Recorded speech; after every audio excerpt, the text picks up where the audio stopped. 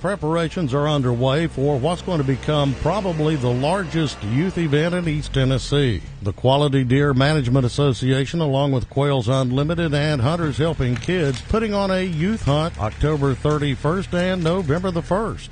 What we're doing is we're taking kids that's not had the opportunity to be in the woods, that's maybe somebody in their family that don't hunt, that they would really want to hunt, and the kids don't have the opportunity to go out. So what we do, we open up the opportunity for the kids to get to go.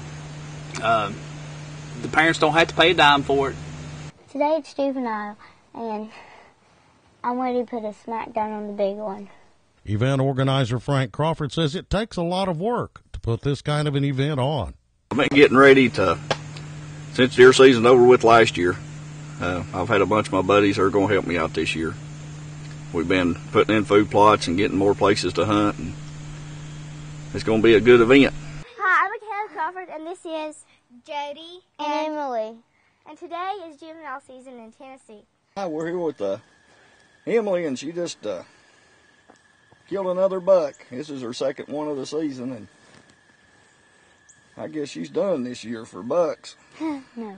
And that's October 31st and November the 1st.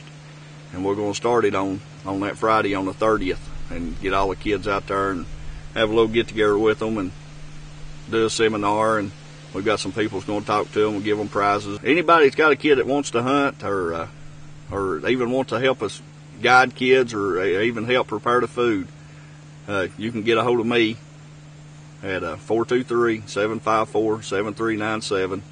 Or if you want to enter your kid in our drawing, you can go to the gun rack. In Sullivan Gardens, 411 Connects, I'm Joe Byrd.